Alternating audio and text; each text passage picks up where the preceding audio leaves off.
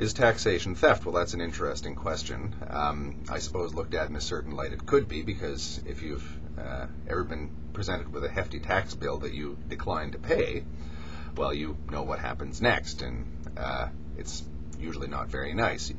Effectively, you don't have the option of not paying your taxes, so it looks like it's theft. But the thing is, it only looks like theft in a vacuum, because ultimately, your property is yours because everyone else says it is. There's in no other way is your property, which the government is dipping into in the form of taxes, in no other way except for you as part of society. Do you actually own your property? Your house doesn't know that you own it. You don't own it in any absolute sense, or your car, or anything. Property is a concept that is held in common by societies. It's dependent upon the society that you live in. It's a collective right. The idea that you actually own something. You only own it because everybody else agrees that you own it. And that's the first link between the individual and the government, because the government is the group that legitimately leads society. Now, you might not think that it's legitimate, but it is accepted, even grudgingly, as legitimate, simply because what it does, people don't want anyone else doing. The government runs courts that decide who owns what. That's actually most of what the courts actually do, in spite of what one sees in all these murder mysteries. It's generally who owns what. You have a dispute with someone else over a bit of property? Well, you can solve it by having a blood feud, I suppose, but we've decided that that's really not the best way to go. But the normal way is you take them to court. There's the government. Courts cost money. You have to pay police. You have to pay lawyers who investigate and who decide on these sorts of things. Now, you could do this privately, I suppose. But again, where does legitimacy come from? You hire an arbitrator to decide between the two of you who owns something, and then suddenly you get a judgment that you don't like, and you say, well, no, I'm not going to pay any attention to this arbitrator because I don't like his decision. Okay, you're back to the law of the jungle, or you're back in the government court. There's no other place to go. So you're actually using the government whether you realize it or not. And again, it depends on what you actually see the government to be. I see the government as the legitimate leaders of society, and I don't mean legitimate in terms of they're the right people who are up there. They are the ones, again, that we accept to be making these sorts of decisions and having this kind of power for fear of anyone else having that kind of power. It's not because the government are nice people. They're usually a bunch of crooks. I've always said that the very fact that someone wants to get elected and get into government should, in a perfect world, automatically disqualify them from being in government. But we don't live in a perfect world.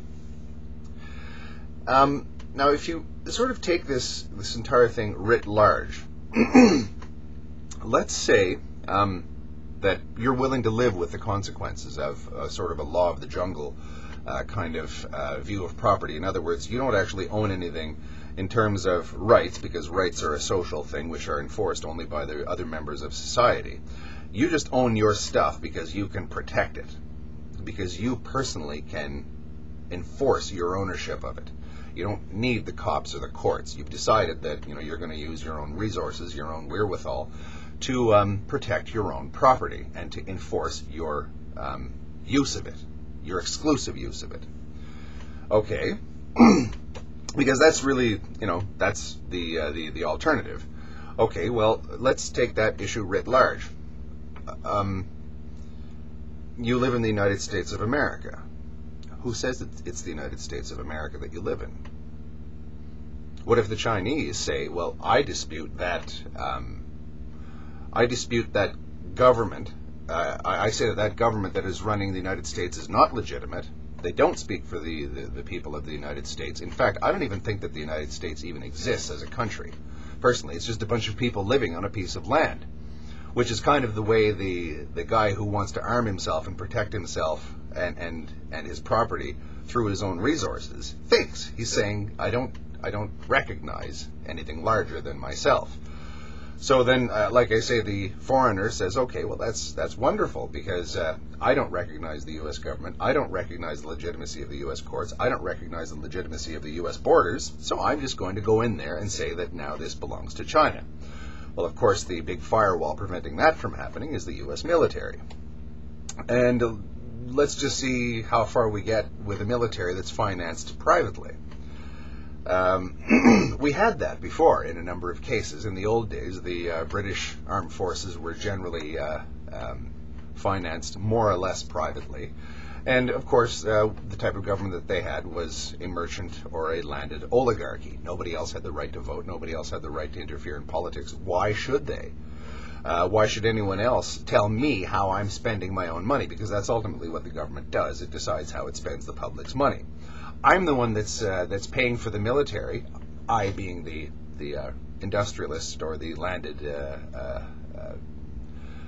aristocrat who makes a lot of money off his vast estates.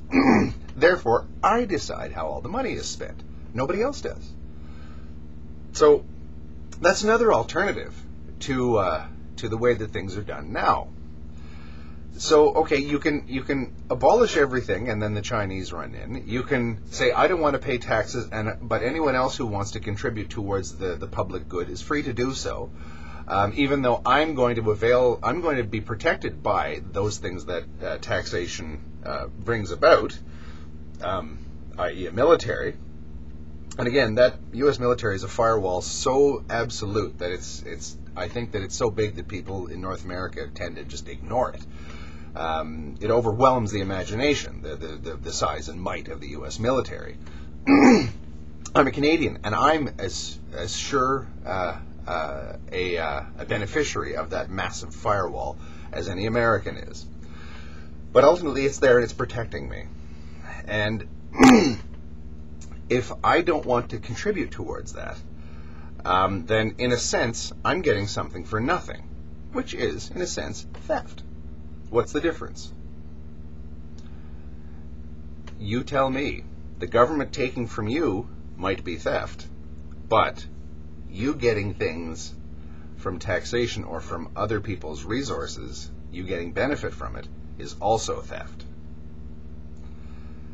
As long as we've got society, as long as we live in a collective entity called society, and let's just see what happens when we decide to abolish society, we're going to have something like the public good.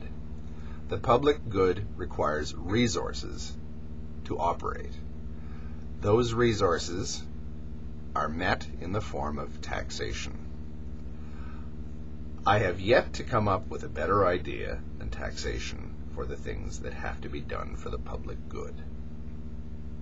We live in an imperfect world. Thank you.